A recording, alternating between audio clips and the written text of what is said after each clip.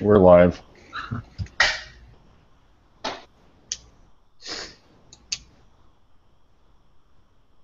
Hello? All right, so I guess we can get started on the second episode of We the Individuals Live. With me, of course, is fellow We the Individual admins Andy Catherman, Will Tippins. We have with us today Rocco Stanzione. Am I pronouncing that correctly? Stanzione. Stanzione, okay, sorry, I Americanized it there. And then, of course, the founder of We the Individuals, Jeff Peterson, and I am Chris Calton. You can also find me under Anarchris on YouTube, as some of you might know me. And today we're going to be talking about left-libertarianism. So before I actually get into some individual insight, Jeff, I really want to hear from you on this because I know this is the issue on which you're kind of making a name for yourself in the libertarian community. You really love attacking the left libertarians. You've written a lot of articles about it. So give us your take. What's your beef with left libertarianism? Because even though I agree with pretty much all of your outlooks on it, I don't share your passion, I think, or your antipathy towards left libertarianism. So what's your gripe with them, Jeff? There's probably a couple things. It's probably has something to do with their use of terminology. It's very, I think it's very they're very ambiguous. They tend to use Mote and Bailey tactics a lot, equivocation, and I think a lot of their terminology is used to smuggle in some very destructive ideas. That's one of them, and then second is really the whole. They seem to have, based off a lot of their propositions and conclusions, they seem to have a lot of disdain for people who have more, who are rich people, be it who have more, but just they seem to have a little bit more disdain for those. I'll use the term agency, just because they seem to. Can you define that term? I'd say the ability to actually. Morph your own surroundings, or that's probably one of the best ways I would know how to define it, is the ability to change the environment to your will, to bend the environment to your will. Something that you have more power to do if you do have more capital or more wealth, and they have antipathy. Is that what you're saying? Am I hearing you right? Okay. Yeah. Okay. Yeah, and we can get into some of the specifics because some of the things you brought up I actually have in my notes to talk about tonight, so we won't spend too much time on them for now. Just for anybody else who might be listening, the left, when we refer to left libertarians, we're talking about people that kind of find themselves between the pure libertarian socialist or libertarian communist, and I know a lot of our viewers are going to see those as oxymorons, but historically these are grounded ideologies that do have pretty wide followings.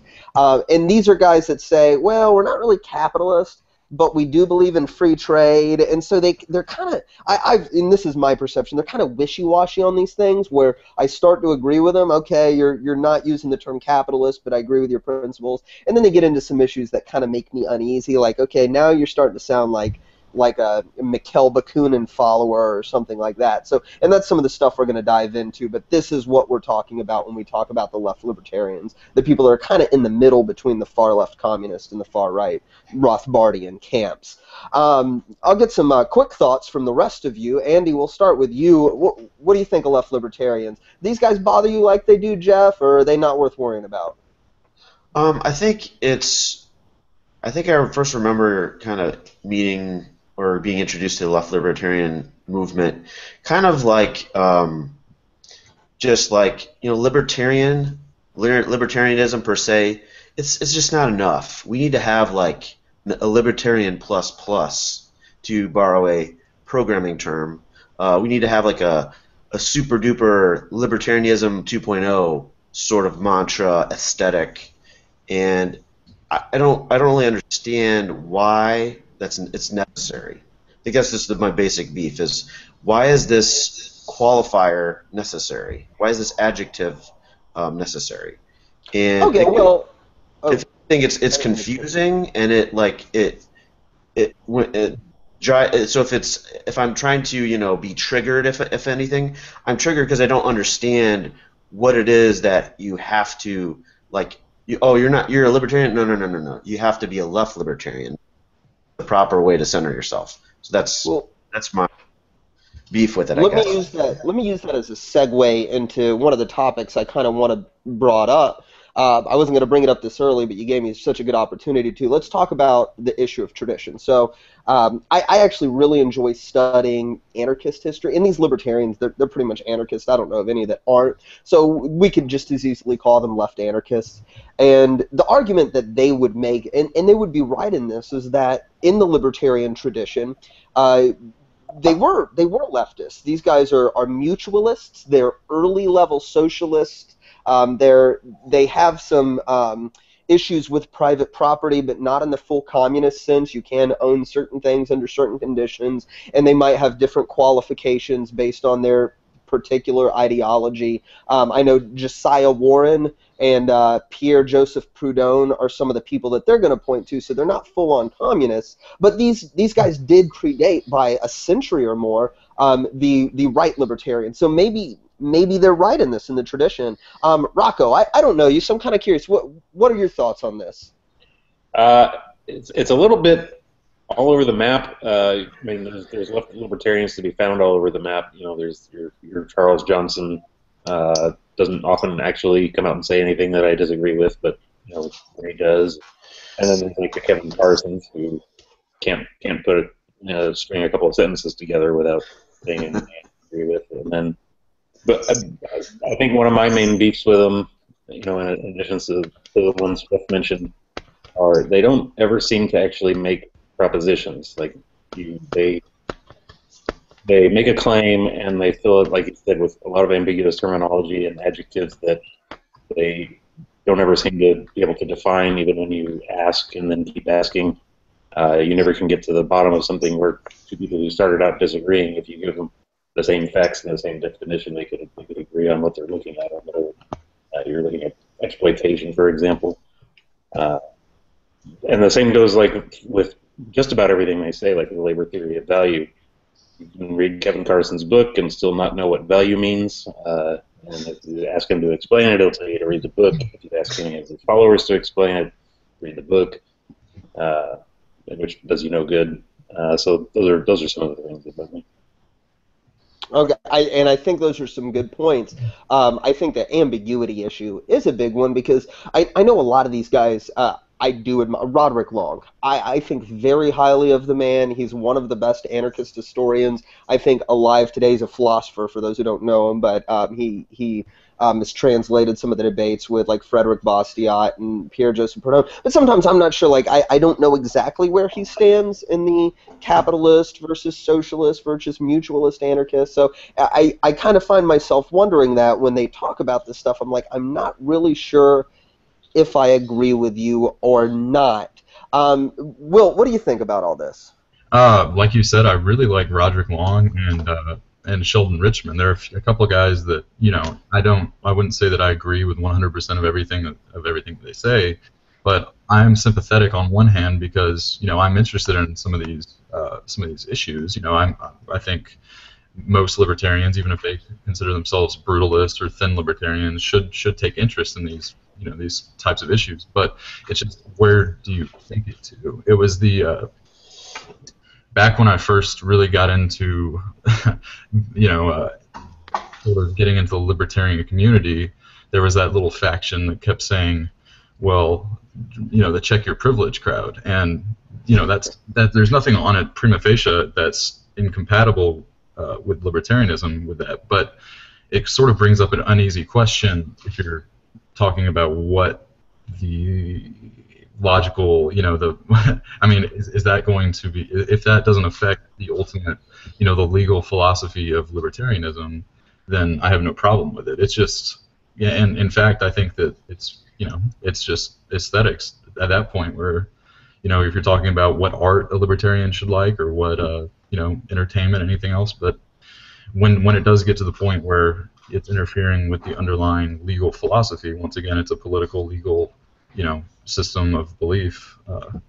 Maybe I shouldn't phrase it like that, but then it becomes really annoying to me. And I think the biggest issue is that a lot of people are initially drawn to something like left libertarianism because it sounds edgy, but really they sort of lose substance and get lost in what, a lot of the sort of sensationalist things that are more associated with progressivism, and that's when it is a problem, I think.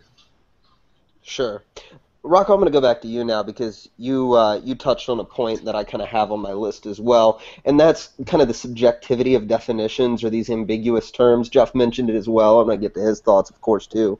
But I have some here, and I wouldn't mind just seeing if you give me a good idea of what I should think about this. So before we started, I wrote down social justice. That's one we hear. And even just the word justice in general I find to be a relatively ambiguous term, but we like this social qualifier of social justice.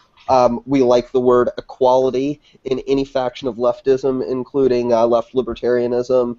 You mentioned exploitation. I didn't think of that one until you said it, but I wrote it down here. Are these words that have any meaning to us? Like, should we, as we might consider ourselves right libertarians, should we care about these words at all? Well, I wouldn't characterize myself, at least, as a right libertarian. I just... Okay, forgive me if I got ahead of myself then. Is the question, should we adopt or deal with these terms? Is that what you're... Well, yeah, like I tend to avoid talking about social justice and equality and exploitation, but then I think, I care about justice. I care about equality as I understand them, but when the leftists are talking about them, I find myself going, wait, I don't agree with that. Like when you're talking about equality, somebody brings up like inequality, the disparate pay between men and women. I'm like, well, there's a lot more to it than that. So I'm always wondering how I should approach these terms. Yes, as bromides, I'm going to agree with them, but we have to define them first, and I never can seem to come to a consensus on that with a left libertarian. Yeah, good luck with that. I mean, social justice, nobody has yet been able to tell me what that means again. But you can't, I think because of the way they define terms or go out of their way not to, you can't actually critique any of their claims because they haven't actually made any claims. They've said some stuff, and anything you say about it is a straw man because that's not actually what they said, and you can't get to the bottom of what they are saying because of this lack of definition. Would it be fair then to say, and I don't want to put words in your mouth, so tell me if I'm getting this wrong, that they're being intentionally ambiguous for that, like as a defense mechanism in their arguments? That's a really good question. I haven't made up my mind about that. I really think that they're sincere in their beliefs and in the way that they are expressing them, but it's all very muddled. As sincere as it might be, I think maybe one thing that draws a lot of people to liberty. I think this is why there's so many programmers among libertarians, is that there's the simplicity and conciseness and consistency that it appeals to, a certain kind of mind or personality, and those are not the kinds of minds or personalities that I find so much on the left. There's a lot of so much going on in one concept, and they wrap a term around it and they use it. Capitalism, for example. What do they mean by capitalism? Sure. Well, my goodness, they write some pretty long articles on what they mean by capitalism, and you still don't know. Sure. Okay. Well, Jeff, let's move on from there then, because capitalism is another one of the things. Jeff, you've written an article on this exact topic. They avoid the term capitalism. They say, I think I can't remember who wrote it. Is it Chartier wrote a book, Freed Markets, Anti-Capitalism, or something like that. This is your area of expertise, so I want to hear your thoughts on this. Well, I think with the way that the libertarian left uses the term is actually intellectually dishonest, and I'll concede that the term does have some baggage, and to many people represents everything bad with the economy. Including left libertarians, you'll hear professors, media, politicians, and so on use the term to describe what is corporatism. To many libertarians, or invoke the historical definition. But I think that I'd like to touch a couple points on that. First of all, many other terms that libertarians use have the same problem. I was watching a video with left-libertarian philosopher Charles Johnson, in which he was actually describing anarchism, and he was talking to the crowd and asking them, what comes to mind when people think of anarchism, and he brought up images of chaos and so on. So, however, he would still defend this term anarchism if need be. Furthermore, historically, negative connotations come to mind when people think of the term free market, libertarian, and privatizations, but I don't see the libertarian left suggesting that we should do away with any of those terms anywhere to the extent as capitalism. So, in many of the articles I've read about them suggesting it should be dropped, very few of them have any mention of the definition private ownership of the means of production. They use, like Rocco said, very ambiguous definitions that can be plausibly attacked.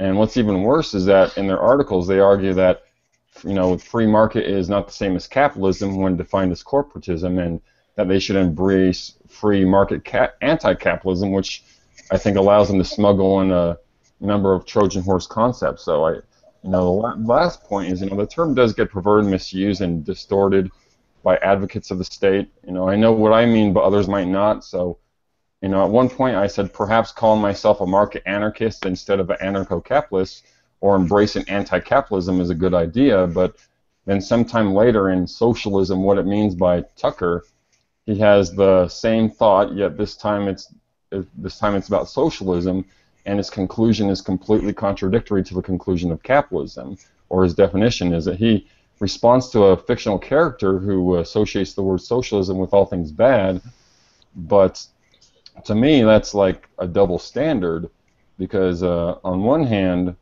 as far as on one hand, you oppose capitalism for its supposed association with corporatism, yet you take pride in socialism, even though you are forced to emphasize over and over and over you don't mean state socialism. So I think it's a double standard. I think those who abuse socialism cannot have a monopoly on the term socialism, rightfully so, and neither those who left-libertarians and those who oppose capitalism for the same reason. So I think it's intellectually dishonest how they use it.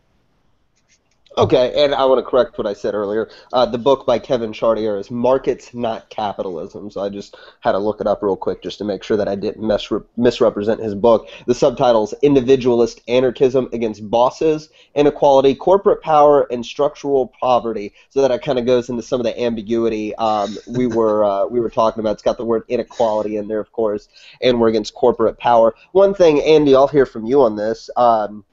When I know Pierre-Joseph Proudhon, super interesting guy. I love looking into his history. And one of the things he believed is he's famous, as Benjamin Tucker reminds us, for the phrase "property is robbery," but he also said property is liberty.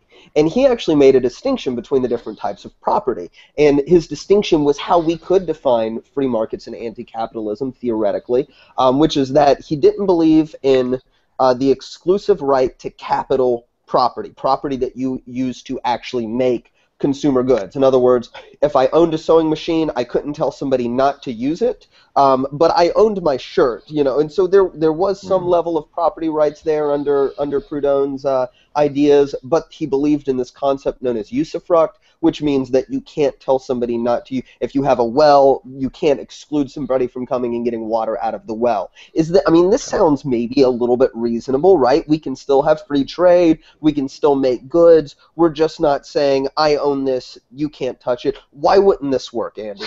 Well, I'll just give you a good example. So I live in a house, and I own it. I might have a mortgage on it, but let's say that my wife and I want to open up. So this is our house, right? So we could sell it. We could do whatever we want with it. But what if we want to use it as a daycare? Or what if I want to build a big barn outside and then start farming it so it becomes a business?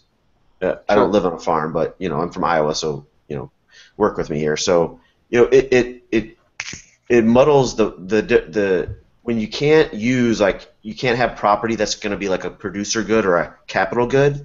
That's a problem. when it comes to capitalism, because that's what's with the Industrial Revolution or whatever. That is what really you can see all of these different things from a historical standpoint, where wealth was just wealth and like prosperity kind of started just growing exponentially once people were able to own the means of production when it comes to capital goods, and you had investment in those capital goods, and then you had a stock. Like another good example would be what would the left-libertarians think of, or Proudhon think about a stock market? And that was one thing that Mises said in his term of socialism, which is like the state owning the means of production and whatnot. What would prevent a socialist society from ever forming or whatever, becoming a somewhat free society? And he said a stock market.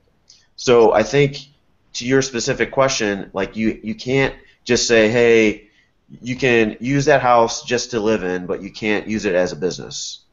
And so like that's my most simple example. I hope kind of resonates with most people that can kind of understand that concept and how important it is to have property rights, and not only those consumer goods we have, shoes, socks, food, whatever, clothing, but as well as those things, those tools, those different means of production that we can use to sell goods on the market. So, and again, I just always want to clarify that I'm hearing everybody correctly. If I were to put this simply, you're saying that if we couldn't exclude people from using capital goods, we wouldn't have the incentive to invest in them initially. Sure. Okay. Yeah, absolutely. Yeah. Okay. That makes sense. Well, one of the things you brought up on the house, I'll go to Will from this, but then I do want to hear from Jeff as well, because I know this is one of his pet topics too. But Will, speaking from Andy, he mentioned living in his house, and that reminded me of the occupancy and use argument.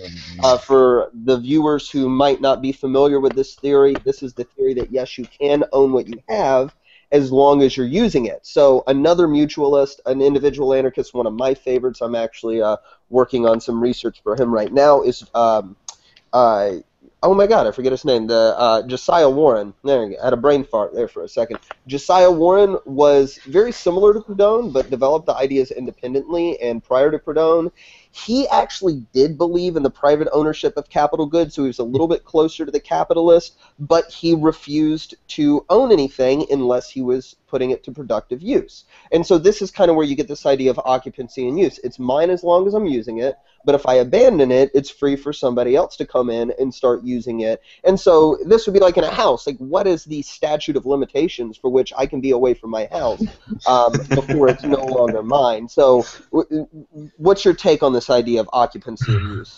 So, yeah, the question is absentee ownership, right? And so, right.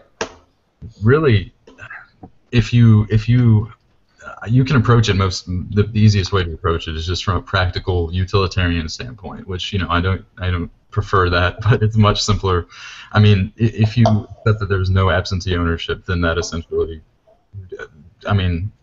that throws into disarray every other type of social organization that revolves around property, which is to say basically all of society, and civilization, in my opinion, would cease to really function. I mean, without that's pretty fundamental. And I know Jeff is chomping at the bit for this one, or so. You want to pass it over? Well, I'm going to make it a little bit more difficult for Jeff. Okay, Jeff. I'm gonna knock this up a notch, because I think it's easy to get into this degree of like, what if I go into vacation and then is it not mine? Can somebody get it? And I think most of them are going to say. But even Rothbard, when he talks about homesteading, he talks about the abandonment of property. So there's still a degree to which, like, if I abandon my property, somebody else can come in and homestead. So where do we draw? Like, when does it stop being this hard to define occupancy and use definition and the actual abandonment of property that Rothbard talked about when he talked about homesteading property? What's your answer? I think when it comes to abandonment, and I think some might disagree with me here, that I don't think that a time frame can be logically derived. I think it's either left up to a case-by-case basis like the courts, or depends less on time and more on whether a previous owner asserts his rights against squatters, property can be considered abandoned if the previous owner makes no effort to challenge squatters. That's typically what my answer would be is when it can be considered abandoned. And I think one thing I want to touch base on with as far as occupancy and use, as far as that, I think there's only one kind of ownership, and that's really the exclusive right to control a resource. And I think that occupancy and use is just going to confuse or conflate ownership with possession, for instance, which eliminates ownership as a concept distinct from possession. But I think as far as when it comes to occupancy and use, I think they want some sort of abandonment theory in between, he took my car when I wasn't looking, and locks relatively high bar, but they're never specific. I think that such a system based on possession needs to have some sort of exception between, beyond immediate control, something that lets me keep my house if I, from going to work or anything like that. And but yeah, I think as far as occupancy and uses, I think the only way to know for sure is if the person who has a valid claim doesn't seek to enforce it, or says they abandon it, or simply dies without heirs. So, okay, yeah, I like that answer, and I didn't actually think of that. But it reminds me of another one of the Center for Stateless Society guys that actually, I think, wrote a chapter for one of their books. John Hasness is a libertarian thinker who talks a ton about the private adjudication of disputes, the private court systems, and the tort system that would crop up in this. So I think that is a good way to define it, where maybe there is some level of subjectivity in either systems, but we're going to file disputes to claim property rights, and then whatever adjudication system it crops up through the spontaneous order would handle that. That's an argument. I wish we had a left libertarian on here, because I'd want to hear from them, because that's one of their guys who writes about these tort systems in their books. But he's another one of my favorite thinkers. He always comes across as a strong private property guy. We'll move on from there, because I do want to talk about hierarchy. Rocco, I'm going to come back to you. This is another thing I hear from left libertarians. In fact, in one of my old YouTube videos, where me and another libertarian friend of mine are debating against socialists, I still get comments on it, and just this morning I got one saying that anarchists have to believe, or they have to be against hierarchies, and I kind of said, well, I'm not so sure about that. What do you think? Do we have to be against hierarchies, Rocco? Well, I guess I'm a little bit curious what they mean, because what I think they really mean is like the org chart, the hierarchical arrangement of the org chart, plus the hierarchical organization of the state. I think they've found a superficial similarity between a corporation and the state, and says, okay, this is what we're really against, since we're against both of these things. But an org chart also looks a lot like my family tree, and I don't see any reason to object to that. So no, I really don't think so. Okay.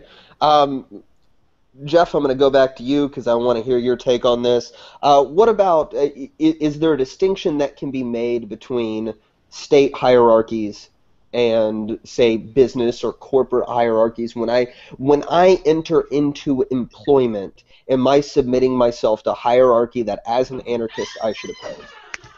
Oh no, not necessarily. I think that one thing that the libertarian left may have, and I can concede to, is that the state puts up barriers to entry, which makes it very difficult for me to start a business, or even people go to work. So in a way that they're right, but I think that they're focusing on more of and that's a symptom of the problem, is by removing the state, then that's no longer a problem. But I think that I think when it comes to hierarchy, it seems that they want to, when it comes to hierarchy, the job, if I want to buy or work, the state has power. They can say, if you don't do what I say, I will throw you in a cage. And then with hierarchy from employment, I can choose not to actually be employed. They won't throw me in a cage for doing so. So if I don't do what they say, it's their loss or my loss, whichever. It's so I think I think that they they try to make a hierarchy of the state similar to a hierarchy of actually businesses. It reminds me of what Stephan Kinsella, he wrote about, how left libertarians will be in a discussion with you, and they say, well, surely you can't be against, you're against, you think some other components are important to libertarianism, right? And then he says, okay, well, libertarianism is more about aggression. It's more about, pushing people around. You don't think you should push people around, right? And obviously you can't be for bossing your employees around, right? So they kind of seem to try and make a statism the same as a hierarchy in a business. So I think that comparison that left libertarians make is absurd. Right, so it's a distinction between voluntary hierarchy, and that's something, again, Josiah Warren, another mutualist, people point to him as an example of left libertarianism, and he actually spoke, I think in his writing Equitable Commerce, if I remember, he spoke about voluntary hierarchies, and he was completely okay with them. So even on the left libertarian historiography there, we do see some friendliness to hierarchies. But I'm just kind of curious as to how the modern guys think about it, because you read them a little bit more than me. I want to move on, since we're getting close to the end of this, and talk about first the issue of thick versus thin libertarians. This is another one that kind of hits home to me, because I know the thick libertarians, these are the incredibly dogmatic, the cultural libertarians. Many of them say, well, you need to be atheist. It goes back to kind of the hierarchy thing we were just talking about. I cannot be a thick libertarian because I'm not an atheist, I'm not an agnostic, I believe in God. But there's, I think, a lot more to this. In terms of just like the cultural beliefs. It almost reminds me of Ayn Rand's objectivism. She was kind of libertarian, but then she also said you needed to listen to this kind of music, and you needed to watch these kind of plays, and be into this kind of art, and drink this kind of wine, or whatever absurdities it was. Will, thick libertarian, thin libertarianism, go.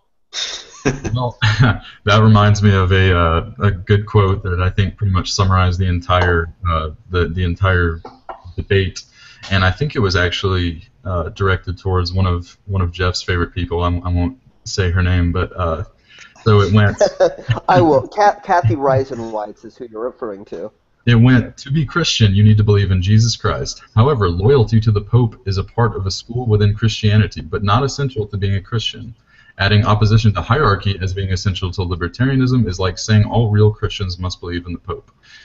It's descriptively wrong and a terrible prescription that defines people out of Christianity. So I think that pretty much, tells the whole story. And of course, Jeff, you've talked a lot about intrius, and if you think that's part of the plan with those who do try to define certain, the brutalists, so-called brutalists, out of libertarianism, that might have a little bit to do with that. But no, I think.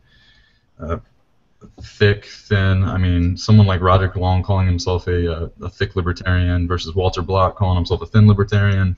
I think they're both good libertarians. It just really matters about your underlying principles more than those aesthetics. So. Right, I'm okay with Roderick Long calling himself a thick libertarian if that means, like, I'm a no gods, no masters guy. That's fine, just as long as you don't think that's a qualifier for libertarianism. Well, I know a lot of like Tom Woods is one of my favorite libertarians. He's Catholic, right? I never even the fact that the analogy had to do with Christianity. I'd never heard someone say that you have to be an atheist to be a libertarian. Yeah, I've never heard that either. I do hear it among. I read a lot of these socialist anarchists, and I know a lot of them say it. I may be speaking out of turn for some of the mutualist, free-to-market guys that we're discussing, but I know one of the anarchy flags literally says no gods, no masters. So it is something that is very dogmatic among the socialists. I think as we move farther to the right, we do move away from them, and I think that's a good thing. I think that's more of just a... Sorry, I was going to say that. I think that's more of just a general rebellious attitude, which in a way is admirable, but I don't think that is by any means a requisite. I think even Walter Block, who is an atheist, says that Christianity is perfectly compatible. In fact, I think if someone were to be a true Christian, they would pretty much have to be some sort of voluntarist or anarchist. So that's just That's the argument I make, but that's a different episode. Okay, well, I'm glad you brought up Kathy Reisenwitz because she's I a didn't good say it. example of the. She's a good example of the next point I was going to ask about. I'll go to Andy for this because we haven't heard from you in a few. Andy, okay, your connection's doing a little better now. Kathy, one of the things she says is when she's talking about these leftist issues, like gender equality and things of this nature, that social justice. One of the arguments that she makes, and a lot of people agree with her, is that it's a marketing thing. It's a way that we can reach out to the political left, the Democrats, and this is a ripe group to bring into libertarianism. A lot of Democrats became Ron Paul supporters and things of this nature. So is this not just a valid marketing concept? Maybe there's some value to this. What do you think?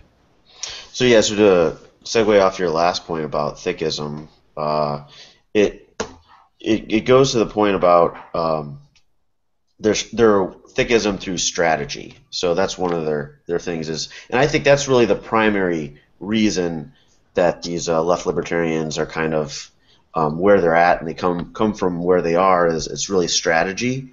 And I do agree that there's plenty of the one thing like that Ron Paul why he was so effective is that he was able to build coalitions of different diverse types of people. People with the hedge funds guys, whereas like the pot smoking hippie guys, and there's nothing wrong with trying to appeal to a broad base, a big camp.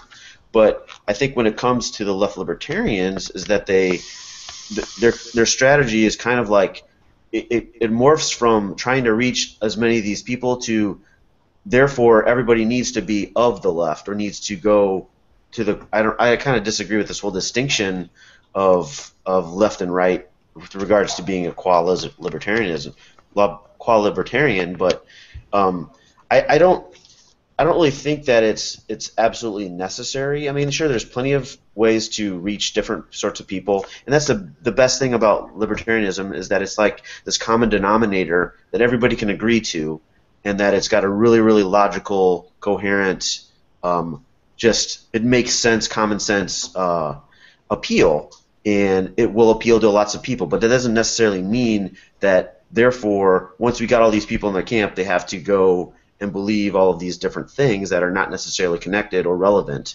to libertarianism. Okay. Jeff, I want to get a quick word in from you about the marketing question, just because I like your opinion on this stuff, and then I'm going to move on to my last topic that I want to hear from everybody on. So, Jeff, the marketing points, are these tactics that we maybe don't like, are they valid to bring people in from like the Democrat side of the political spectrum into libertarianism? What's the harm in this? I think if you're going to use using social justice as an example, I'm going to probably have to go back to what Rocco said. We would need to have a clear definition of what it means in order to use a strategy like that to attract others. I wrote about Kathy Reisenwitz earlier this year, surprisingly, and I remember saying maybe she's right about all these, maybe she's right about everything she says. The thing is that I think that we need to filter out bad ideas with good ideas, because just because something may be typically leftist doesn't mean it's also necessarily libertarian, because left libertarians will also like to invoke tradition a lot, and I think just because something is leftist doesn't mean it's necessarily libertarianist. But I think that Ron Paul had a better strategy, and I think Walter Block or Lou Rockwell may have said something about when Ron Paul was actually becoming, when he had his revolution in 2008 and 2012, he brought people with the common sense things such as war, the debt, the Federal Reserve, and those, what I would argue, just as Lou or Walter, I think it was Lou Rockwell, that those are actually thin concepts, because those are all common sense things. And as Andy pointed out, but I also think that once you're there, once you figure out the actual, once you figure out you're a libertarian, then from there you can adopt your own values. But I don't think that necessarily trying to attract people with things such as social justice or checking your privilege is going to be at all any constructive, because you're just going to put libertarians against each other. And I think that's a lot of what the left libertarian has done, is put people like left libertarians against other libertarians who, I think it's just going to divide libertarianism even more by using that strategy. Okay, well, let's move on to the last question, and I want to hear from everybody. Rocco, I'm going to start with you, which is, let me qualify this first. So, in the historic libertarian tradition, Pierre-Joseph Proudhon, Frederick Bastiat, hero of these mutualists, hero of those of us on the Rothbardian side, they were both part of the French Parliament at the same time. They both were seated on the left side of Parliament, which is one of the arguments you hear from the leftists saying, all libertarianism, left libertarianism, this is their argument. And it's true. Frederick Bastiat and Pierre-Joseph Proudhon, they disagreed vehemently on issues of basically capitalism versus socialism. They disagreed on interest and usury. They disagreed on so many issues, but they also voted on the same side in Parliament many, many times. So they agreed and they worked together on many things. Can we not do the same with the left libertarianism? Say we disagree with you on maybe your views on capital, but we're anti-war. We're anti-war on drugs, and these are important issues. What do you think? Can we work together? I don't know what it would mean to work together, because we can't do the analogous thing. We're not going to go vote together, right? So if it's, can we try to, engage in the same kind of marketing efforts? Maybe not toward the same audiences. I don't know about that. If it's work toward the same, post-state solutions, maybe not the same solutions, maybe different solutions. If they want to build worker-owned collectives while we build something resembling a corporation, I think we can get along just fine, but I don't actually know what it would mean for us to in that sense. I don't know of the analog to Proudhon and Bastiat, voting the same way on the same issues.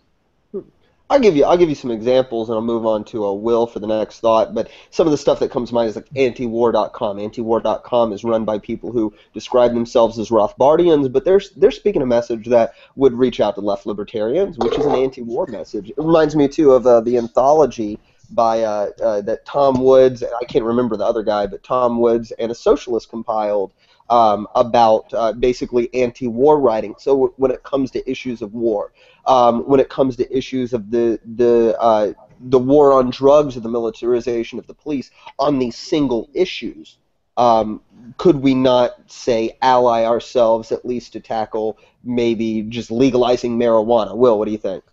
Oh, absolutely. And I mean, that so-called left libertarians and no prefix libertarians and right libertarians, whatever you want to call yourself, we should all have very common grounds. I mean, anti-war on drugs, there are a couple left libertarians who've made living wage arguments, but if you can do that without the state, without what we have agreed is our immoral means to the ends, then I have no problem with it. And there is a lot more binding us together than we disagree about. I mean, it's so touchy. You have people who disagree over Rand Paul, who there's so many riffs. It's almost just it's almost petty at this point. I just don't know why you can't just look at the bigger picture. And to me, the biggest issue is foreign interventionism.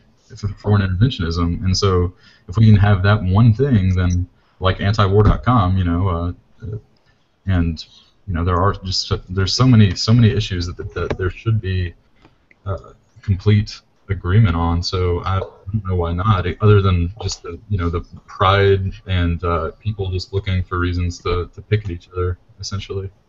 Sure. Okay, Andy, final thoughts, man. Should we put our dogma aside and find things to work with left libertarians on?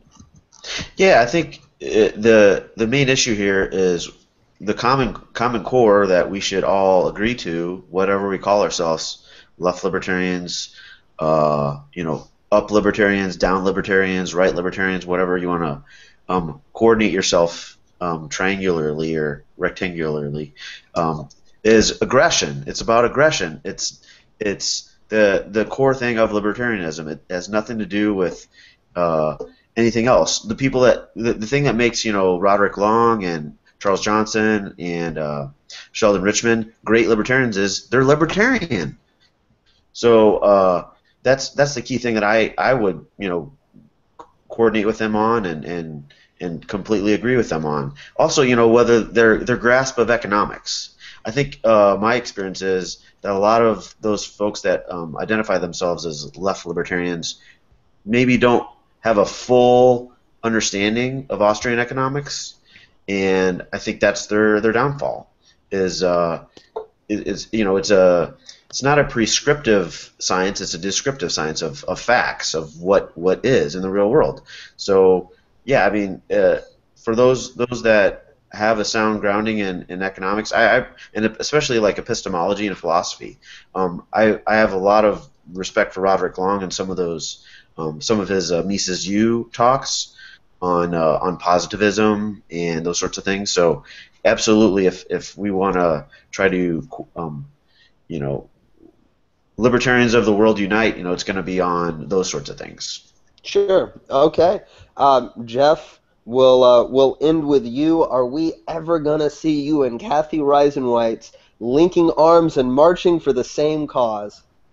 Well, I mean, I'll use that as I'll take that as a do I think we'll ever be allies, and really, I'll kind of have to go agree with Andy and Rocco and Will. I'd love to see us work together. However, it's hard for me to imagine because, and the reason why is for me, I want to end the state, but the libertarian left to me, I'm not really too sure that's their end goal. Whenever I talk to left libertarians, when presented with choosing between fighting the evils of the state, monopoly on coercive power that historically and currently engages in atrocities on a grand scale, and railing against jokes found to be offensive, perceived discrimination, cultural traditions found to be discomforting, or people with more privilege, they tend to go after the latter, and furthermore, they do it in a this group has it worse than that one manner, instead of pointing out injustices in all cases. So I think, if the state ends tomorrow, the difference between me and a left libertarian is that what comes down to it after that, if let's say that we press a button, the state ends, I'll look around and observe some percentage of people still having the same norms and types of social preferences, and I'll move on with my own life. But a left libertarian may look around and still find something to object to, something that needs to be fixed, such as bosses or people with privileges and so on. And I'm convinced that the left is more interested in harming those with more than they are aiding those with less. And I think that they see helping the poor as an excuse to harm rich people or people with more, just because look at who they hate. They hate bosses, people with money, white men, or anybody with more than average. And who do they love and who do they identify with? It's those with less, and basically anyone that claims victimhood. And if you look at their writings on privilege, occupancy and use, social justice, hierarchy, plus capitalism, those topics share a common trait, which is someone has more than someone else, and those with more automatically are suspects. So I think, and I'll end with this. I think that one thing that I wanted to say as far as left libertarians, I think, when it comes to them, I think I'd prefer that they were to be called, I would prefer that they would be called actually humanitarians or egalitarians, and I say that because Murray Rothbard actually said, "Scratch an egalitarian and you'll inevitably find a statist." Yeah. And regarding humanitarians, Rothbard also wrote about Isabel Patterson in The God of the Machine, where she spoke of the humanitarian with the guillotine. And in one second, I have it pulled up here. The humanitarian, Mrs. Patterson wrote, wishes to be a prime mover in the lives of others. He cannot admit either the divine or the natural order by which men have the power to help themselves. The humanitarian puts himself in the place of God. But Mrs. Patterson notes the humanitarian is confronted by two awkward facts. First, that the competent do not need his assistance, and second, that the majority of people, if unperverted, positively do not want to be done good by a humanitarian.